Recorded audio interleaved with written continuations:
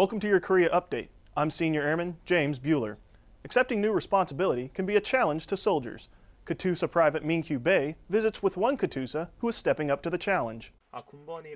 Bridging the gap between KATUSA soldiers and senior leadership is one of the many responsibilities that senior KATUSAs have. One soldier explains the significance of holding this position. Becoming a senior KATUSA for me is important because they're working for each and every single KATUSA. He is responsible for the welfare and the well-being of the KATUSA. ROKA Staff Major Lee handpicked Corporal Moon as new senior KATUSA. Even though the senior KATUSA is a junior enlisted soldier, the work he does is just as important as that of NCOs. The position is essential for me to do my job. When I attached the senior KATUSA badge to Corporal Moon's chest, I think the emotions really sank into him that he has finally become senior KATUSA, and to me, he looked very reliable.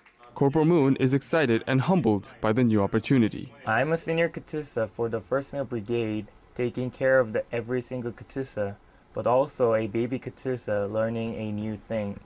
So I'll be making mistakes, and it will not be perfect at the first time. But please help me that I can help you. The new senior KATUSA will do his best to fulfill the expectation from his KATUSAs.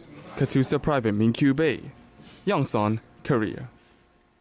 Corporal Moon will serve as senior KATUSA for 7 months. That was your Korea Update. I'm Senior Airman James Bueller.